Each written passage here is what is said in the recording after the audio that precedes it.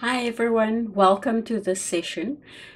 Today we are going to look at second order non-homogeneous differential equations and how to solve them. So the form of a second order differential equation is where you have the highest derivative in the equation being the second derivative. When your function f of x, which is here on the right hand side, is equal to 0, it is a homogeneous or free system differential equation. When it is not equal to 0, so equal to some constant or some kind of function, then it is a non-homogeneous or forced system differential equation.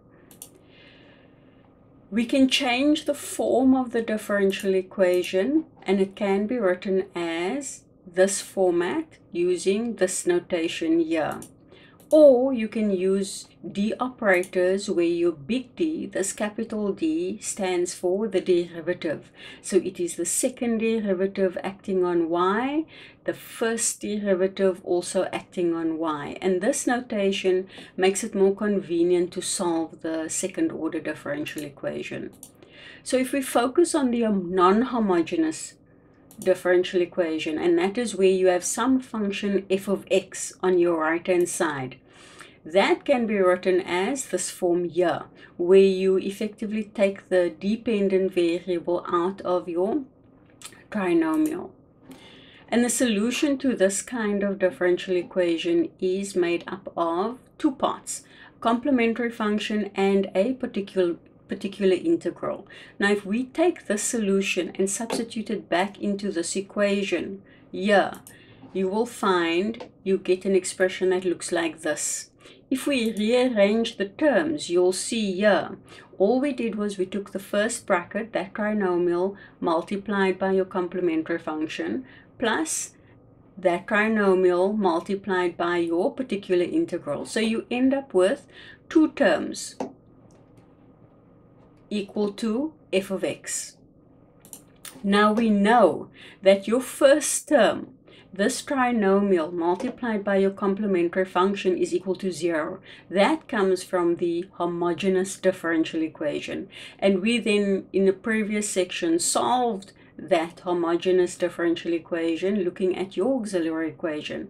So if that is equal to 0, it means that the second part of this expression on your left hand side, where you have your trinomial multiplied by your particular integral, that has to be equal to f of x in order to make the differential equation true. And there are different forms of this f of x.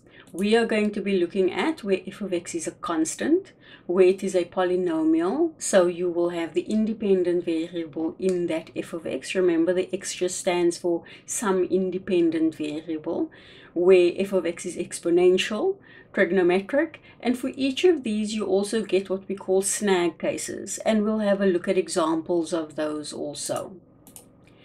Now the procedure for solving a non-homogeneous differential equation is as follows. You have to remember that your final answer is made up of two parts. So you have to first find the solution for the complementary function and then the particular integral, and then put them together. So if we start off with a complementary function, here we use the auxiliary equation in order to solve for that complementary function.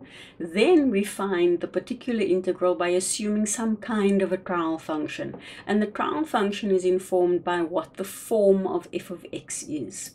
You then find your first derivative and then your second derivative of your particular integral, and then substitute back into the differential equation. You are then going to find what the constant values are within that particular integral. And this method is called the method of undetermined coefficients. You then get your general solution. So your final y is going to be made up of your complementary function plus your particular integral, and you will have unknown values in there, so a and b. That is your general solution. If you have initial conditions, you can then find the values of those constants in the complementary function. in order to find what your particular solution is. In the next few videos, we're going to be looking at examples of the different forms of f of x. So let's have a look. See you next time.